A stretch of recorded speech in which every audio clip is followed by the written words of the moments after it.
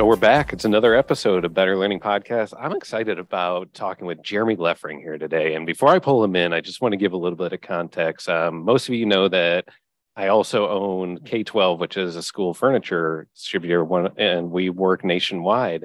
I don't talk about it a lot on the show, but a lot of the things that we get involved with is really the impact on the space. And Jeremy and his company with Fōmcore, we work together, and I've gotten to know him, and I thought it'd be really interesting to pull him in and have some conversation, get to know kind of the people behind the products in this industry, but then also get into the aspect that I think Jeremy is really going to like talking about. It's the mission behind why we do what we do. And his company is very unique, and that's why I really want to bring in. So enough of me talking about you, Jeremy. Come on in. Good to see you. Yeah, thank you. Thanks for having me on today. So what kind of sparked this is, we've gotten to know each other at a personal level here, and as our companies work together, and I think we have a very shared kind of mission, passion to what we do of like improving education, but beyond that, of really like the people that we interact with. Why don't you give a little bit of your history to Sure. give some context of like how you got into this business and kind of what your personal story is to get you to this point. Yeah, awesome. Thank you. Yeah, my dad actually started a foam fabricating company back in 1983, which is kind of a funny, unique, I don't know, weird thing to grow up in. But I'm the second of 8 kids, and he was laid off from pouring iron. Muskegon's a manufacturing town, the town that Fōmcore's in, and I grew up here. And so he had to pivot. And so he started fabricating foam, and it was like mattress foam and, football equipment. So I kind of grew up with, the buns of foam, which are like, the big raw foam and scrap foam piles to play in. And so, yeah, as I got older, got through school. Did he have like interest in foam before that? Like, I think it's fascinating to go from iron to foam. Did that seem like a big leap, or was that kind of natural? Oh, it was a huge leap. Yeah. In fact, he started, so think in 1983, he was big in videoing everything our family did. In fact, he had like the big VHS on the shoulder. Yeah, the big VHS and the VCR in the bag. Yes. All the wires, but only the newscasters had armrests. So he actually invented a process in which he connected foam to the plastic, like a self-skinning foam. And that's what he got into. He started making these. And it's funny, I watched the video of that. They did an interview with the local news. And, my dad's younger than me at the point of this video was going on. And he ended up selling that patent to Sears, or Sears subsidiary. And he started foam fabricating after that. So the foam part that got him interested was just, how business works sometimes. Like there's a need. I got this big heavy thing I'm carrying around. And if you remember back then too, you had to really stabilize the camera. They didn't have those internals. Yeah. So right. The camera rest really helped. That was kind of his thing, is you could do this on a. All I think of is like our home videos. Like if I look back in like the early 80s, like when we had videos, we took a vacation to Cape Cod, and we had about an hour recorded of this video, and like 57 minutes of it was my dad putting the lens cap on it and not turning off the recording, and it's just the sound of us walking. Yeah, that's so funny. I remember having the video going, and it's displaying at the same time on the TV. Yes. Yeah. So anyway, we're kind of aging ourselves, but yeah, that was kind of like, that's what I grew up in, entrepreneur kind of spirit. So Fōmcore is sort of the product of that. Yeah. So I think it's interesting that because you got into like other products, you weren't mainly focused on education at first. No, you know what? When I graduated with an education and theology degree, so I taught for 5 years. So I actually thought of foam products and made foam products because I was doing sort of an alternative PE for kids that had different kind of handicaps. And so it was a way to help them learn how, some movements, some safe movements. And so I was like kind of making these things on the side early on, like my student teaching. I went to my dad's shop and I cut up a bunch of foam blocks And we were literally just teaching the kids to maybe stack the foam and knock it over, and just fun, simple motor skills at a real, kind of fun PE level. So that actually was the start of Fōmcore way back then. Oh, that's cool. And that would have been the early 2000, like 2000, Okay. 2001. And then I taught up to 2007. So, it was, it kind of came out of that whole experience, is how can I think of things really PE related? So you'll notice, like, one of the original pieces that we did was the balance beam set. Okay. And so it was on the ground, it was foam, and kids could walk on it at a pretty good platform. And then if they fell, they were falling on foam, so they weren't hurt. So, yeah. Yeah, very cool. And so then you've evolved in a lot of ways, like, quickly. Yes. Because you're doing that, and then, going and seeing the factory and hearing, because what year did you officially start Fōmcore? So we officially started Fōmcore in 2016, and we hired our first employees in 2017. So from 2007, when I stopped teaching, up to then, it was really my wife and I kind of trying to make it work with bean bags. So we did a lot in youth rooms or community centers. And we would go to all those trade shows and bring these big foam-filled beanbag chairs. And then it was like 2015, I think, I partnered with Zack, who's my business partner now. And we had this idea, let's go back kind of to some of these, parts from back in the day. And by the end of 2017, I had 8 employees, and I was like, what is going on?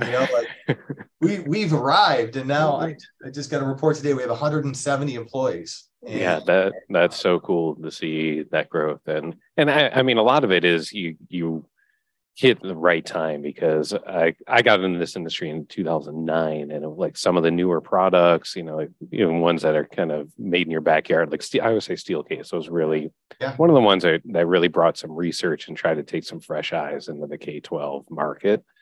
And there were all these, just new things coming out of saying, hey, maybe we don't have to do straight rows anymore. And it's been really cool to see the evolution of it, and then obviously to see you guys kind of going in with kind of this creative kind of servant mindset.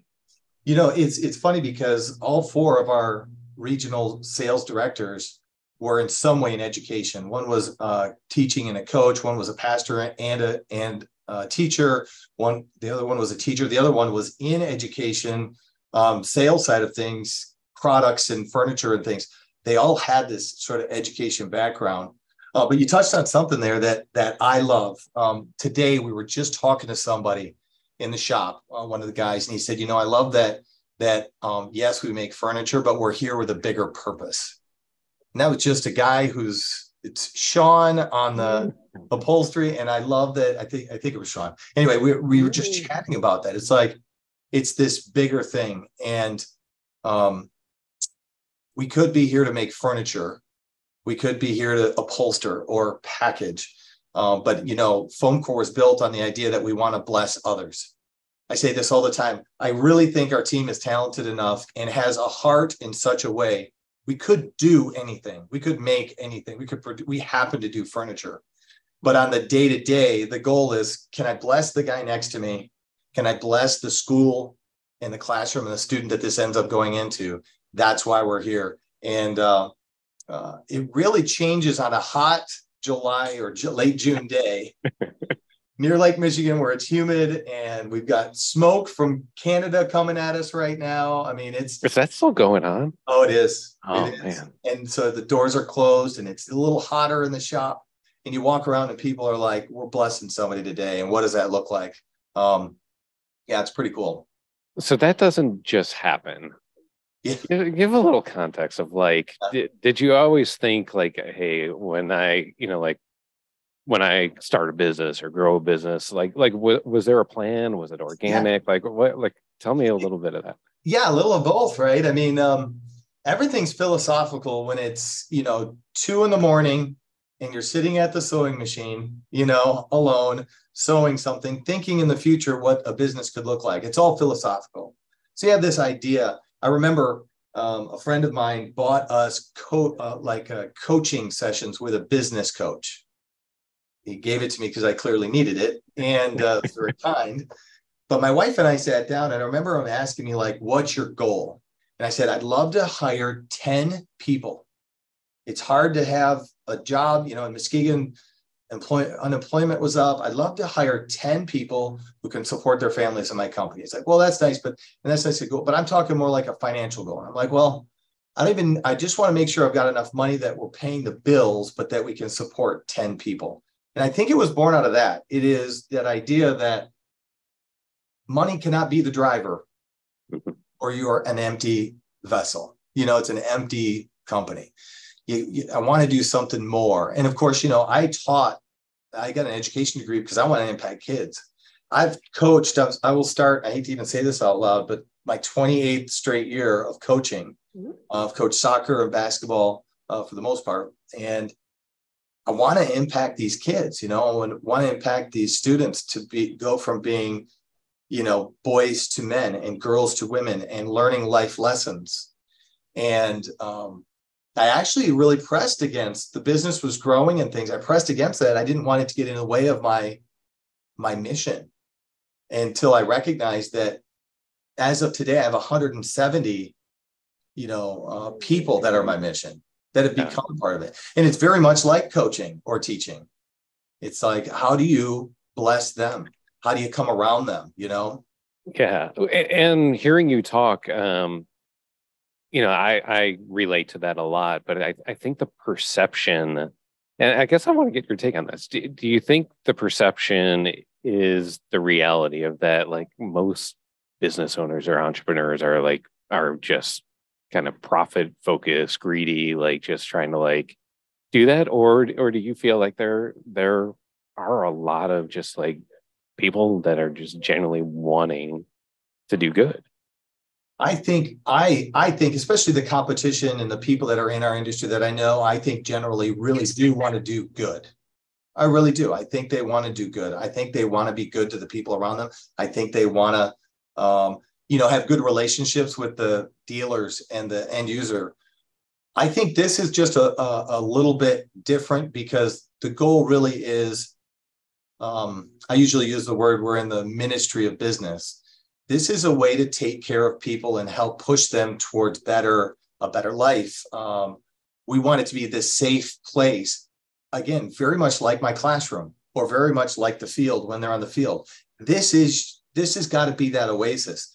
And we will do that to the point of, if I'm losing money doing it, we'll do it as long as we can, and we'll find something else to do when it doesn't work. You do have to have money. It's the fuel. My partner, Jeff, always says, that's the fuel in which you can do these things for people.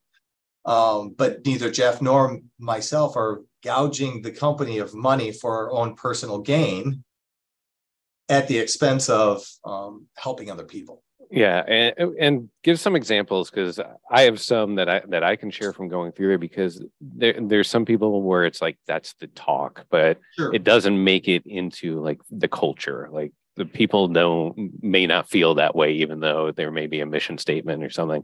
Walking through your factory, you feel it, through those interactions.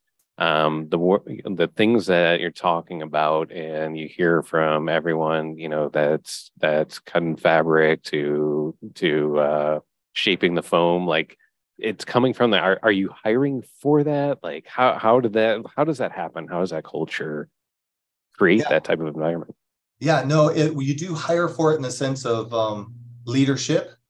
You, for example, if you want to move up in leadership, we're very driven to bring the people that are in our building now into the leadership positions.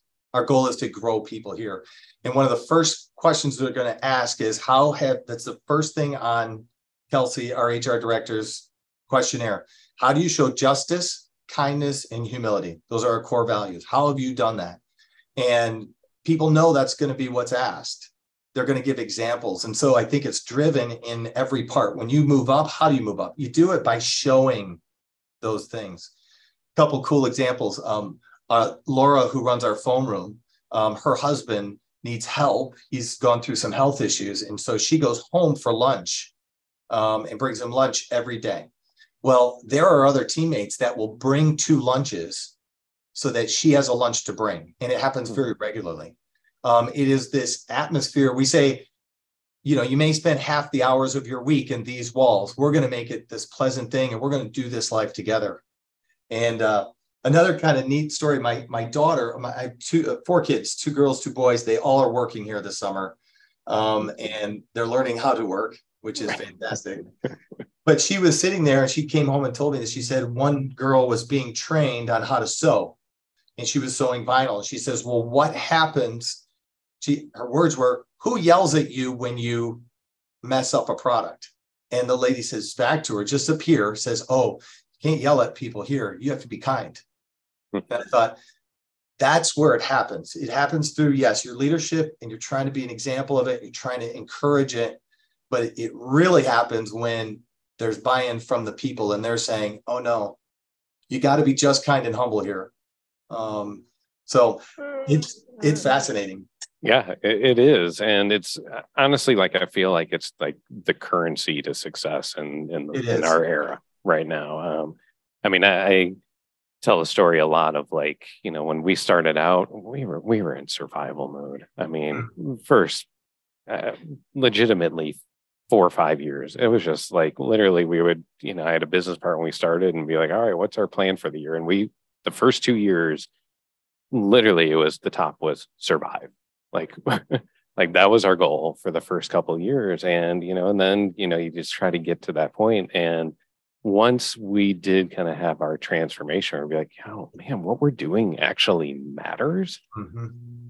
That shifted everything, but not, and that's where I'm talking, like, selfishly, like, I didn't want to work somewhere where it was just like about the money and selling stuff. Like, to me, like, it was as much or more for me as it was for the rest of our team and our culture to kind of be around there, be like, oh, the mission, like what we're doing is impacting education. And that's the mission. And, like, this literally is not about money. Like, we regularly walk away from jobs if we feel like we're not adding any value or we're not making it a better learning environment. Mm-hmm. And that's, it seems foreign to other people, but I can't imagine it any other way now that we've been doing it. Yeah, people say to me all the time, are you going to, would you sell the company? And why would I sell the company? This is not about how much money Jeremy Leffring can make. It's about how are you impacting people in a meaningful way? Like, and we do that tangibly, right, with just a paycheck. But that's kind of empty. Like, yes, everybody needs the money, and it's a very important thing. I don't mean to diminish, but when I think about, like, I upholster. Okay, well, and I make money for that. Well, I make furniture that goes where it's useful. Okay, well, that's a kind of a next level. Well, I make furniture that kids use that changes their environment. When I bring pictures in and show Joyce at a sewing machine, hey, remember you were working on this custom piece? Check this out. This is installed. Now her work has even more meaning. And then you take it to the next level, and that's where we try to drive it home is you are sewing or you're doing your job today to bless others. And again, now you're getting a paycheck and you're rewarded in your soul. You're feeling like, I have purpose beyond just a sweatshop making stuff. Yeah. All right. I want to go to 2 places which are usually taboo places. So if you want to go there, great. And if we don't, and we want to cut this out, we can cut it out. But I think it would be an interesting conversation.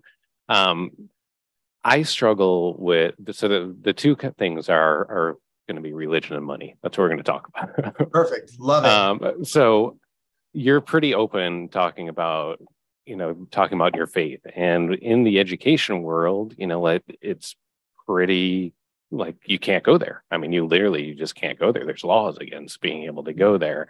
I did not have, like, a deep religious upbringing. Like, I grew up Jewish. I've been going to church with my wife for 20 years. And I would say only until recently, just, like, really like the message, like, it's really, like, resonating with me.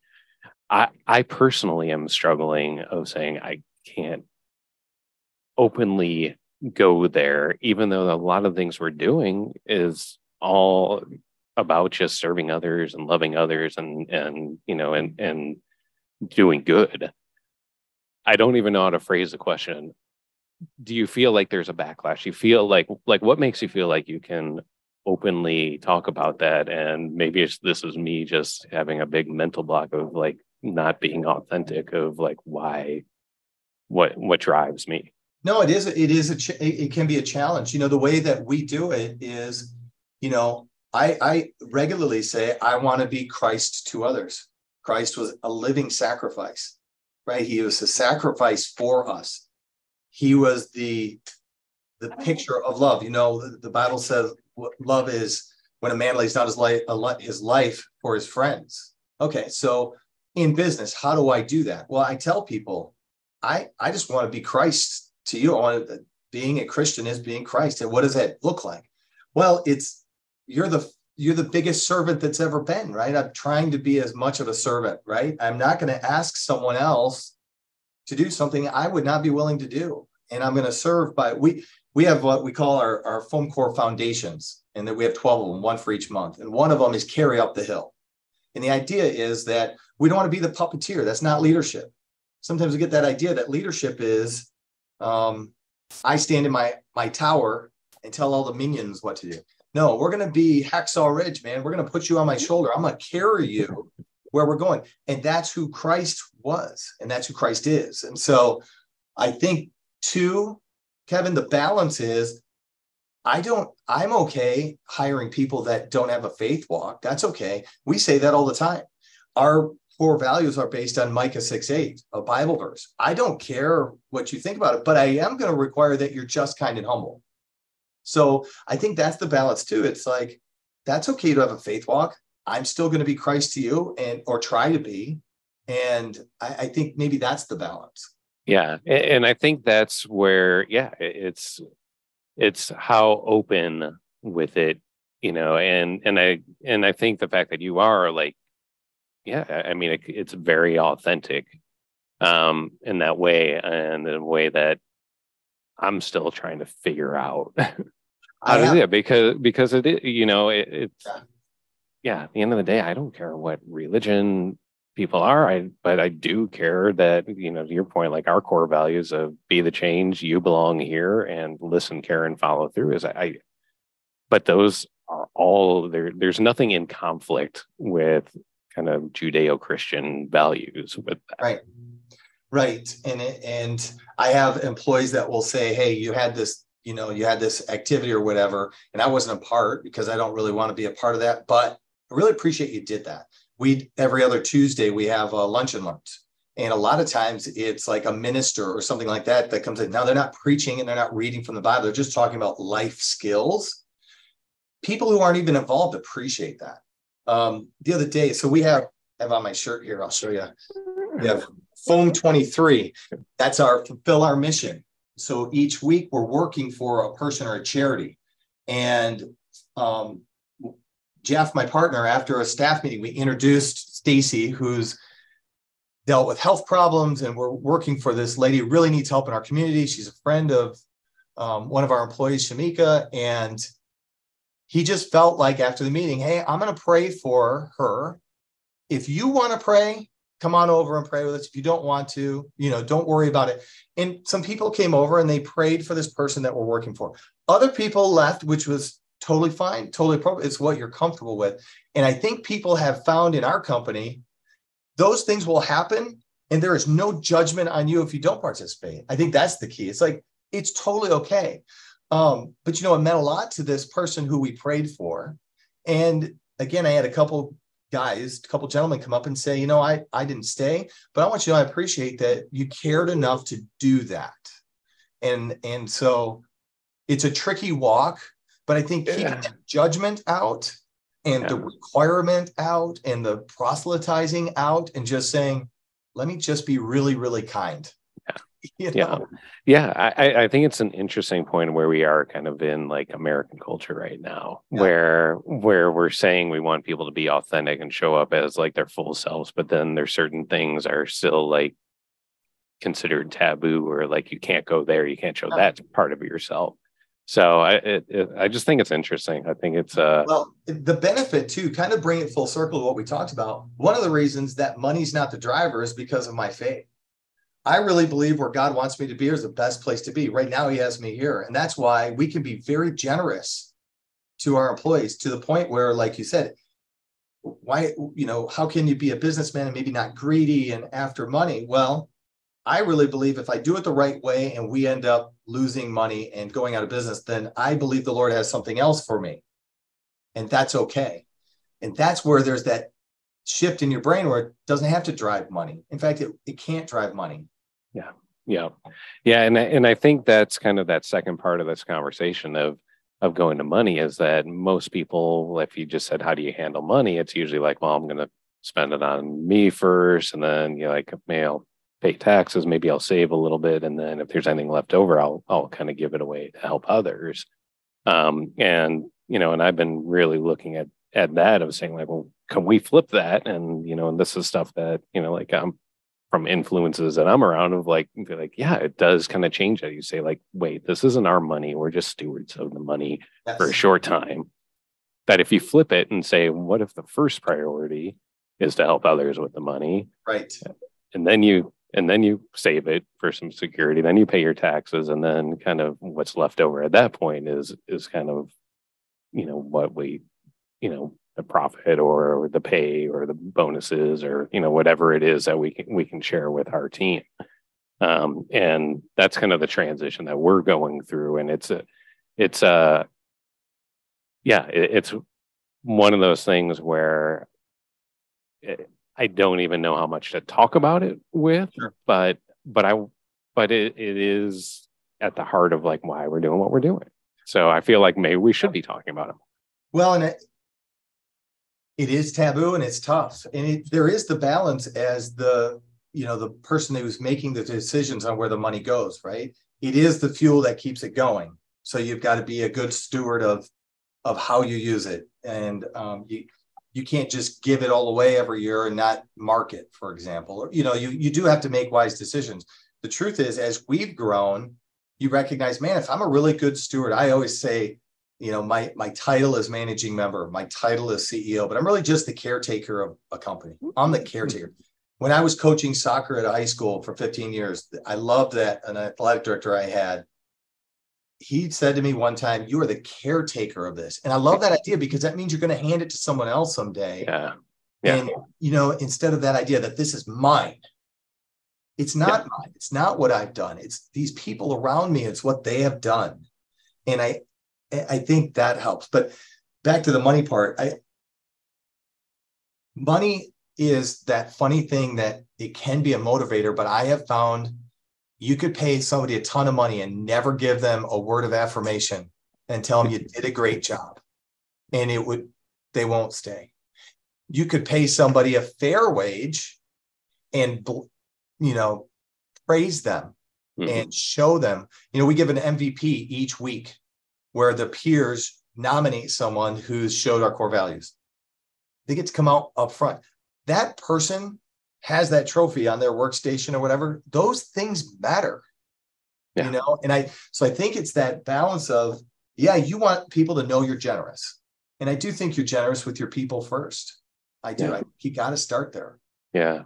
Well, I think this is an interesting topic too, because we have a good chunk of school leaders that listen to this. Obviously, we have, a lot of people in the design architecture world with AFRLE, but then with our affiliation with this education leaders organization, there's a lot of school leaders that really their task is to kind of be that caretaker for the district. And, but it's a big role and they're handcuffed in a lot of ways. But I do think there needs to be more of this discussion within their leadership, because, like right now, money is always going to be like a big force within the education system. And, no matter how much is there, it's never going to be enough. So it does require kind of the leadership to bring more purpose to it. And it's very similar to a business, right? And you have this. In a lot of ways, they're the biggest businesses in their, in their cities, their towns, or their local communities. Man, if I could encourage them with anything, it would be this. Everybody in my company, and I know it's a small company, they know what our mission is. And they know our 3 core values. Very simple. man, does everybody in that district know what your mission is? And is your mission big enough that, yes, the money is important, and yes, you're going to deal with unions and collective bargaining and those things. I know. But is your mission big enough that you can manage those things? Because the ones that I have seen here locally that this is our mission, they're the ones that do well and get through hard times and get through those struggles. And it's the same with business. The businesses that make it have a team of people that are willing to be bigger than the money. Although, again, it's this big driver. It's that balance. Yeah. Well, we're coming up in that half-hour mark. Okay. Anything I didn't ask you that I should be asking about? Any topic we didn't explore yet?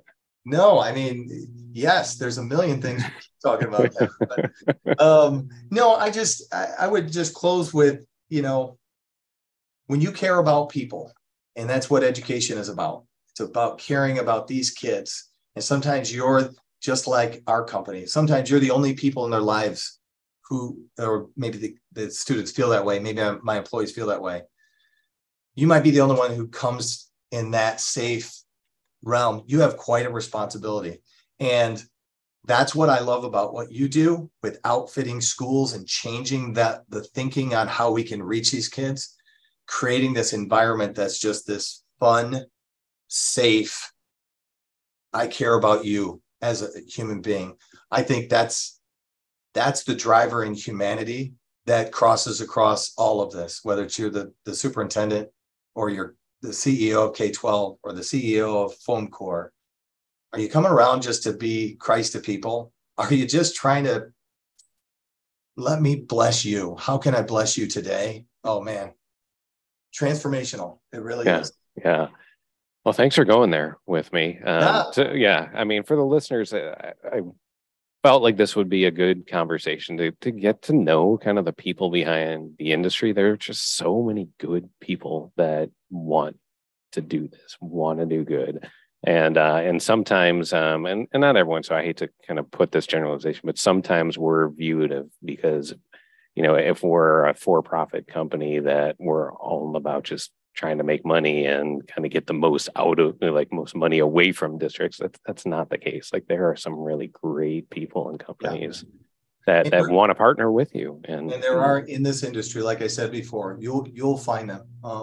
And when you do, you hold on to them because they're the partners you want to have for sure. Yeah. So the last thing, if you're not a subscriber, just hit subscribe wherever you're listening to. And then if you go to betterlearningpodcast.com, there is a survey that we have on there that we want to try to make this where this isn't just talk. There's different ways. If you go through that, it kind of aligns kind of your interests and your gifts and trying to have some action behind this. So trying to say, here's some suggestions of different ways that we can work together to do that. So, but Jeremy, thank you. It's always great talking to you.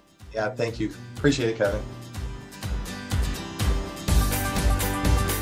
The views and opinions expressed on the Better Learning Podcast are those of myself as an individual and my guests, and do not necessarily represent the organizations that we work for, the Association for Learning Environments, K-12, Education Leaders Organization, or Second Class Foundation.